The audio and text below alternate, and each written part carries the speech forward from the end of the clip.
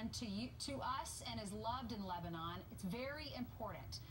He sent that to Huma Abedin, who works with Hillary. It's Jeff Feltman, she writes back. I'm sure he knows him. I'll talk to Jeff. Then Doug writes her back, says, better if you call him. Now preferable. This is very important. So let me get this straight. We have a big donor who is really good friends with Bill Clinton. He gives money to the Families Foundation. And then folks over in the State Department who work for the government, where Hillary Clinton is the Secretary of State, she's going to give that guy a favor because he gave money to her family's foundation. Is that is it beyond unethical? Is it dangerous? It is dangerous. It's the kind of thing that's worthy of a serious investigation.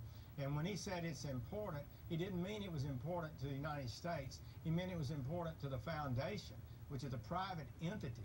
And the Secretary of State cannot be using the power of that office to subordinate national interest to the foundation interest.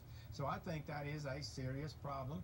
And who knows what else would be in some of these emails that have not yet been disclosed. So these were the emails that had been suppressed, held back, not released, and just now coming to light. Well, Senator, many people are saying, I mean, DOJ is not even going to investigate. The FBI wants to. Many people are just saying she's going to get a pass. This is just one more thing that she's going to get away with. A lot of people are unhappy with this. What does Donald Trump need to do to combat the mainstream media and Hillary Clinton?